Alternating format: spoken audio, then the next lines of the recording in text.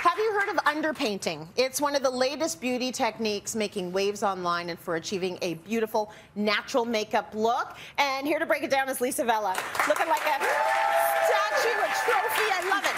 So you say you've been using this technique for years. What's it all about? So underpainting has been around for decades. Yeah. And it's all about sort of putting your makeup on in the reverse order. So starting with your contour, your shading, your highlight, your blush, and then applying your foundation and concealer after. Okay, so are we achieving maybe a lighter look? So it'll be more natural. So on trend for 2023, everybody, please get on board with this look. Yes.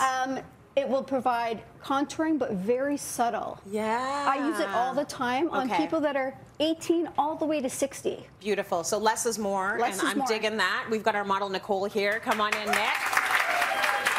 So you've got her face done on one side, and you're going to work with the other side. This looks absolutely beautiful. She's glowing, but it's very uber natural. So how do we start?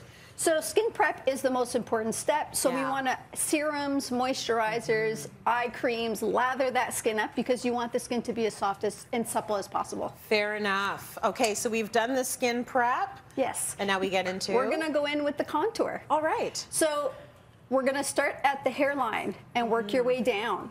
And then you're going to go right under your cheekbone or right above your cheekbone, depending on where you want that contour to be. Yeah. And then we're going to go along the jawline. Maybe turn your face this way a bit so everyone can see. Yeah, there you go. Okay, so you can kind of see it's in the shape of a 3. We're going to go right along the side of the nose, and that way we're going to get a bit of contour action there as well. Okay. And we're going to blend this out. I like to blend as I work, so that way you have the most control with where the product is going. When you apply everything all at once, it kind of blends all in together. There's a little bit less control. So we want to blend this out, make it nice and smooth. Beautiful. Okay, next up? Next up is highlight. So we're going to highlight the high points of Nicole's face. So her cheekbone, the bridge of her nose, a little bit on her chin, and you could even do forehead. Now, if you have a more pronounced forehead and you don't want to highlight that, then you're going to skip that step. So always know what your goal is. Right. Right? You don't want to go to a 10 with all the contouring steps if you don't need to. Got it. Beautiful. Every time I see this online, I'm like, we're going to war. Like it's just, and there's something really beautiful about it, but I understand it's just technique. Absolutely. Right? So you blend that in. So we're going to blend that in to soften it all. Make sure I can see it already. The light is just bouncing off you, Nick. It's beautiful. Love it. It's so pretty. Yeah, it is lovely. And then what we're going to do is we're going to also add blush in. Okay. And because if you're a person who likes a subtle blush, very natural, then we're going to add a little bit of blush, and you could underpaint your blush as well. Very interesting, and a lot of us are not, putting on our blush underneath. We're doing that after, but this is a great way to blend it into the look.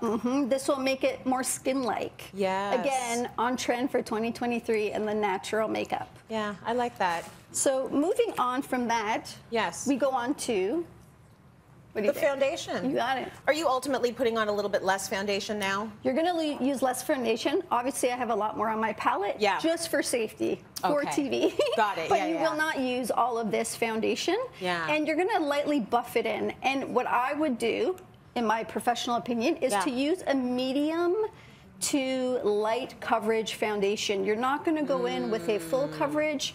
It's not needed, and it is a little bit too heavy. Yeah. It's gonna kind of wash out everything. We're not doing masks. We're not doing masks. Yeah. And we want to be natural. We want skin to be skin. Absolutely. So we just blend that out, and as you can see, it's a really soft and beautiful kind of airbrush finish to the skin. And that's the brush that you would recommend using as well. You want something feathery and fluffy. Got it. Rounded brush, always a good thing.